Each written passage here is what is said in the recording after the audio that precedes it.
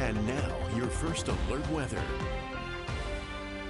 We have isolated thunderstorms in the region here today. Right now in Pocatello, 80 degrees, sunny out, but you do see a thunderstorm just off to the south side of Pocatello that moved maybe across Income late this afternoon, and that's continuing to move west out towards American Falls. We're getting good breezes off near some of these storms too. You see 11 miles an hour of sustained winds, but some of those gusts already reaching up to 30, if not 40 miles per hour underneath some of these isolated thunderstorms across the region. Let's look at them now. Got a good isolated thunderstorm just passing off to the south side of Pocatello. It's continuing to move westward out towards American Falls right now. Elsewhere, dealing with some isolated thunderstorms out down towards the southern highlands and the border with Utah. We're also looking at a good cell moving in between Blackfoot and Pocatello, maybe just to the north side of Fort Hall. Have a good amount of lightning strikes in a cell that's moving out towards Shelley and Firth, just out to the south side of Idaho Falls. Elsewhere out towards Jackson, most of the heavier rain and lightning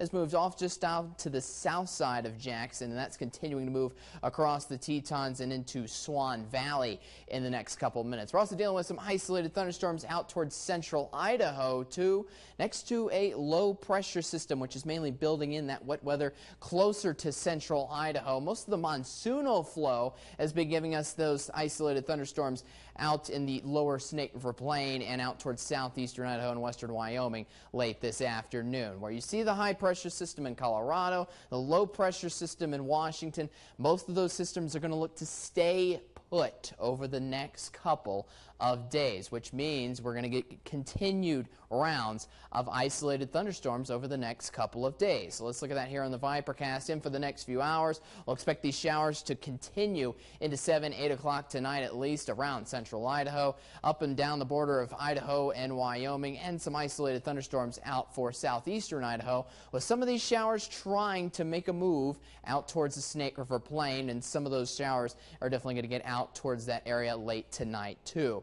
We'll expect a quick, nice dry up in the weather for tonight before we spawn a lot of those isolated thunderstorms once again for tomorrow afternoon. We'll look for most of these showers tomorrow afternoon to be focused more towards the Snake River Plain, upper Snake, and out towards western Wyoming and southeastern Idaho before they look to disappear Sunday, heading into Monday, and then same rinse and repeat for Monday afternoon. So we'll expect more rounds of those isolated thunderstorms to continue well into the work week too. 60% chances of rain on Sunday and Monday for Yellowstone, with those highs staying a little bit cooler down into the upper 60s and lower 70s there. Here for the forecast for tomorrow, here's your highs and lows. 84 in Preston tomorrow, 81 in Lava Hot Springs, 82 in Soda Springs, 81 in Jackson, 87 in Rexburg, and we'll continue with those highs into the 80s / lower 90s into the work week too. 83 in Arco, 83 in Ketchum, 89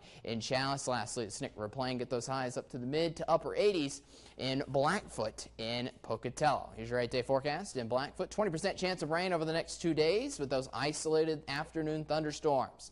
Then we roll over the rain chance to only stray showers in for Tuesday and Wednesday, but highs are going to stay in the upper 80s in Rexburg. Highs in the upper 80s to mid 80s over the next couple days.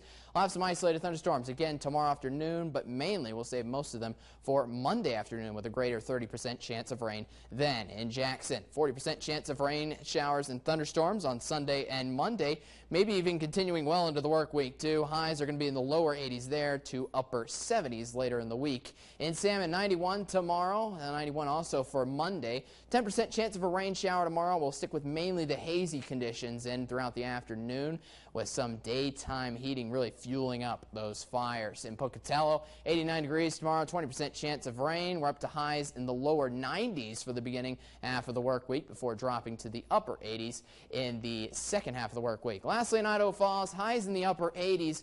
I have those 20 to 10% rain chances pretty much throughout the entire work week. So we're going to continue with this monsoonal flow for quite some time. Let's send it back over to Linda. All right, thanks so much, Evan. Now that forecast